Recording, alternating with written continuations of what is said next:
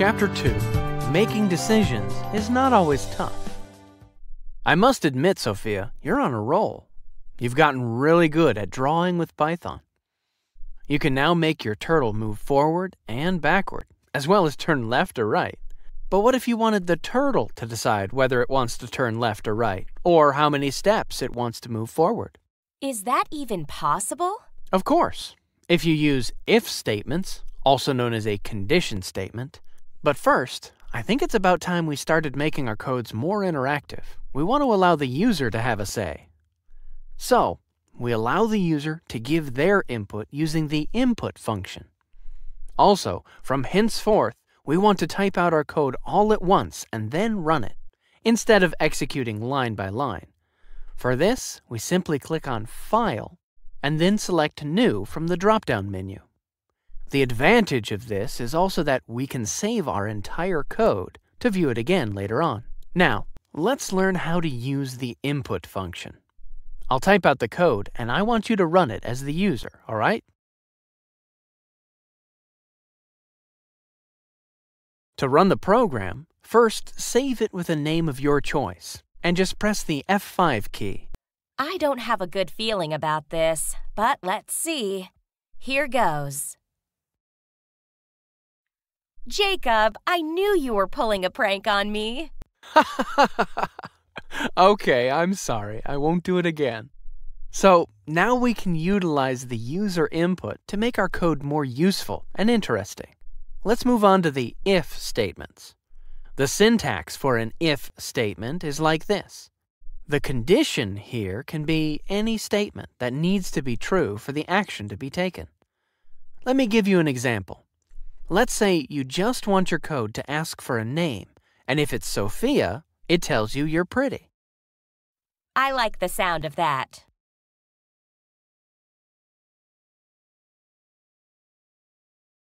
You see here, after taking the input from the user, Python stores the user's input in the variable name. Then, the if statement analyzes to see if the value in name is the same as Sophia. You notice I put two equal to signs in the condition. When you do comparisons, you use a double equal sign to tell Python that this is a comparison and not an assignment of value. After comparison, if the answer is true, Python executes the next few lines. Notice that I've indented the lines in the action part to tell Python that these are all part of the if statement's actions. Make sure that all the lines are indented by the same amount of spaces. Now, let's execute this code. Would you do the honors? No pranks this time.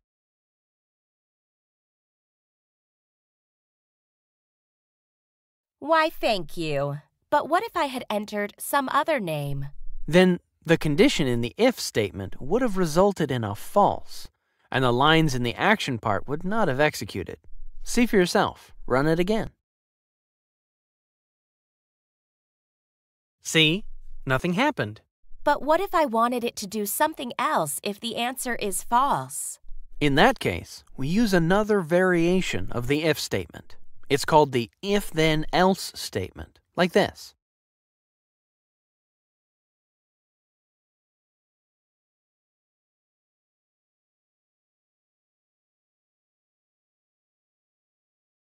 Now, if I run it and enter something else, see what happens.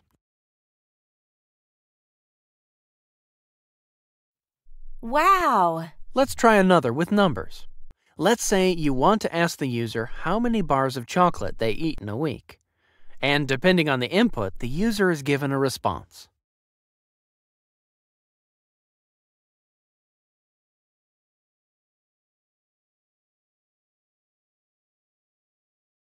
Notice what I wrote in the second line. You know why I did that? Because the input function mostly accepts the user input in the string format.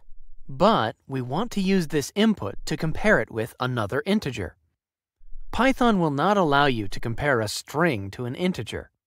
That's why we have to first convert the string value from the user into an integer value using this int function. Then we can do our comparison. Now let me run it.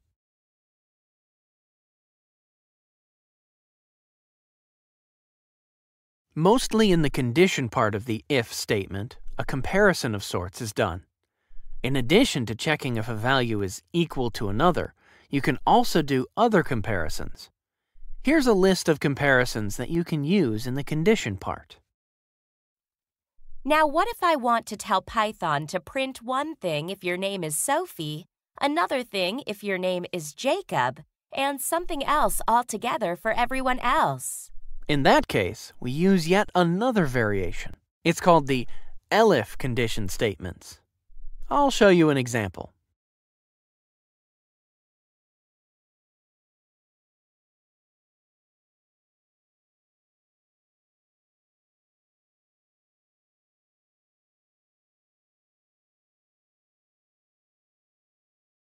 Here, Python will first check if the name entered is Sophia. If the answer is false, it will check if the name is Jacob. If true, it will execute the next 3 lines. If false, it will only execute the indented lines after else. You can have as many elif conditions as you require. Let me run this. See, after it encounters the first elif condition, it finds it to be true. So it prints these 3 lines. Let me try running it with another input. Nice! What if I want more than one comparison to be done together? Like if I want Python to see if the name is Sophia or Jacob, and if so, I want it to say something like Rodriguez family rules. And if it is someone else, I want it to say, go away, you don't belong here. That's a good question. You'll be happy to know that you can even combine more than one comparison in the condition. Let me type out a program to demonstrate your problem.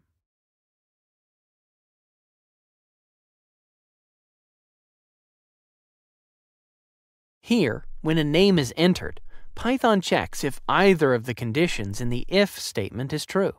If so, it executes the first print statement.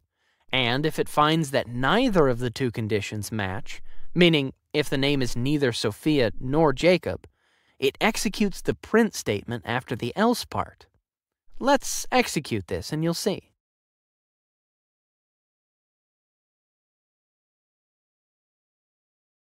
You can also use an AND operator instead of OR. For example, if you need someone's age to be between 1 and 12 to be a child, and between 13 and 19 to be a teenager, this is what we'll do.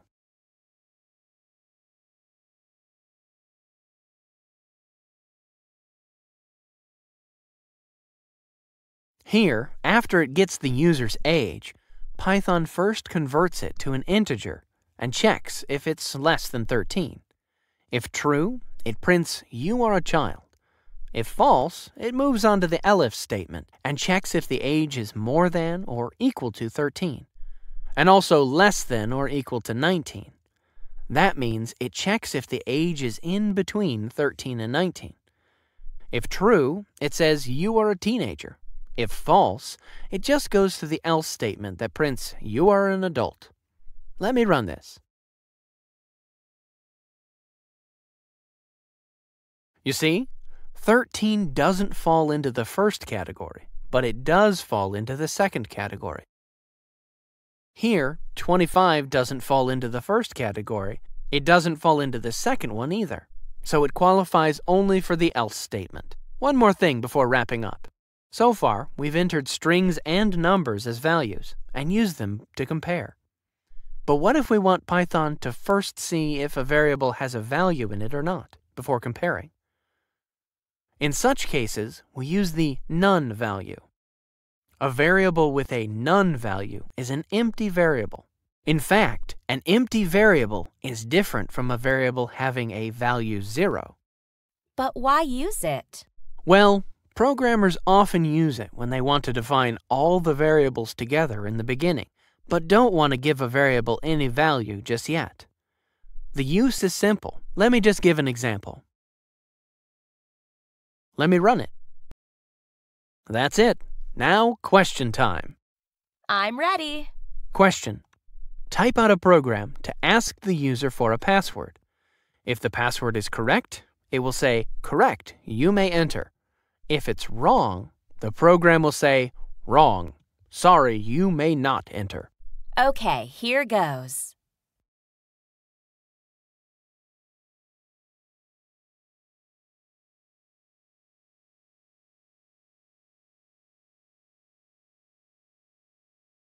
Very good.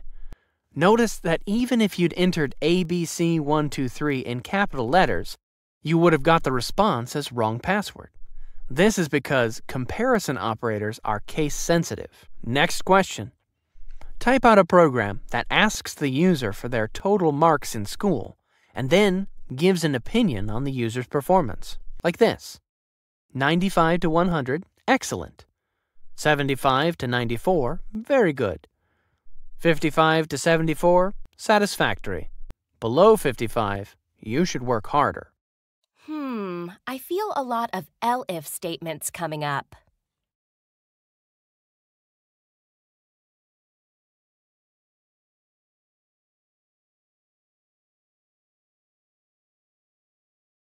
Let me run it.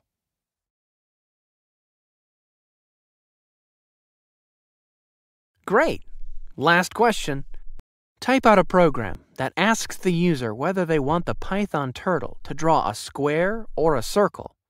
If the user wants a square, ask for the size of a side of the square. If they want a circle, ask for the radius of the circle.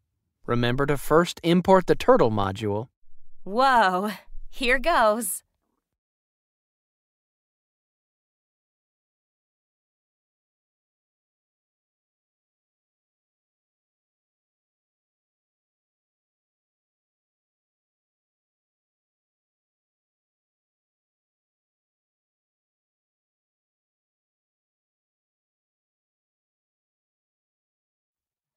Now if I run it,